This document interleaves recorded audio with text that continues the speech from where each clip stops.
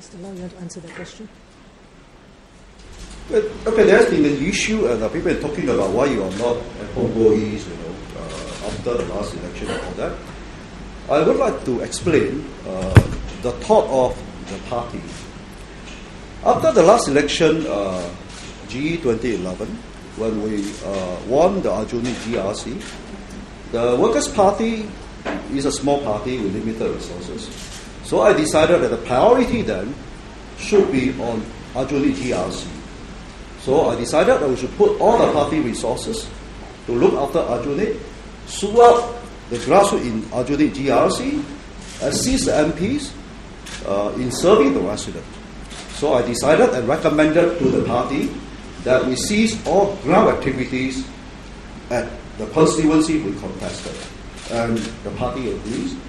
So we concentrate more on the Aljunied GRC management, serving the residents.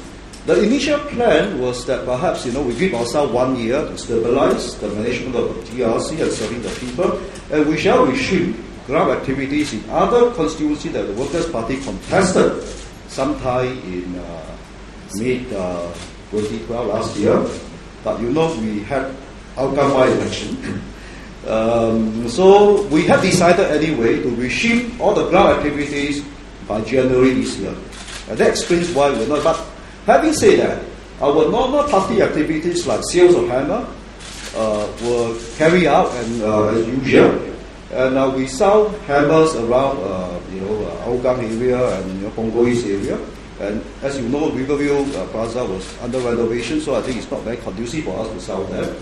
But by selling around the Hougang area, Coburn and all that, we have met many Punggol East residents who frequent the markets, the hawker centers and all that.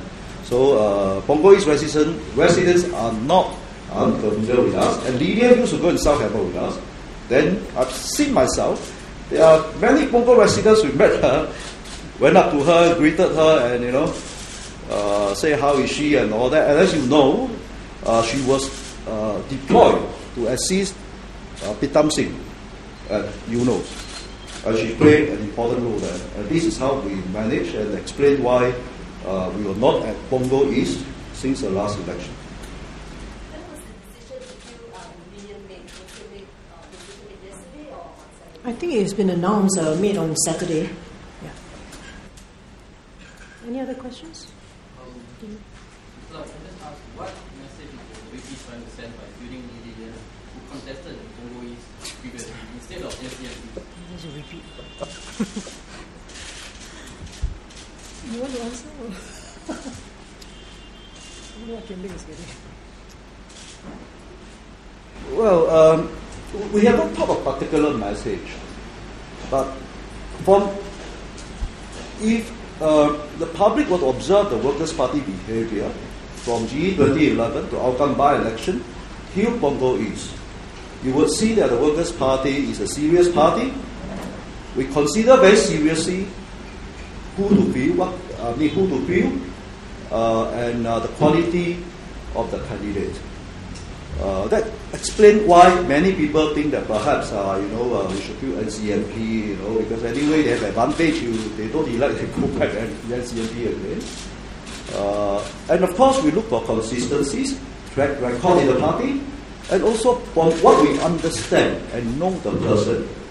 We want to make sure that our candidates, when they are elected, they are prepared to work and they can connect to the people.